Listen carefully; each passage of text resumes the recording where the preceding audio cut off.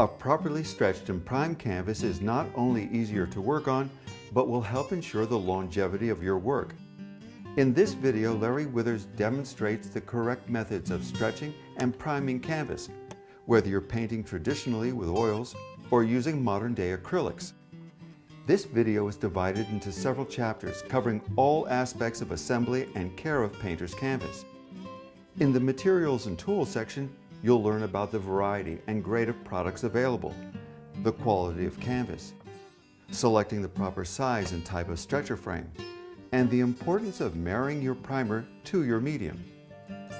Next, you'll see how to assemble the stretcher frame and how to make sure it's square and true. This is followed by instruction on calculating the size of the canvas, cutting and stretching the canvas cloth. Larry will show you two different types of priming based on your painting medium.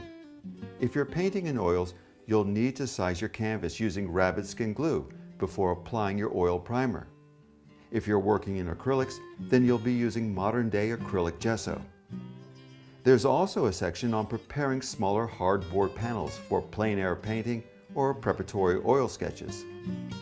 Finally, Larry will address the importance of caring for your canvas, how to minimize the effects of heat and humidity, and how to tighten the canvas if it starts to sag. By following the simple time-tested methods presented in this program, you'll help guarantee your painting remains intact without cracking for many, many years. To find out how to purchase a copy of Stretching and Priming Your Canvas, visit our website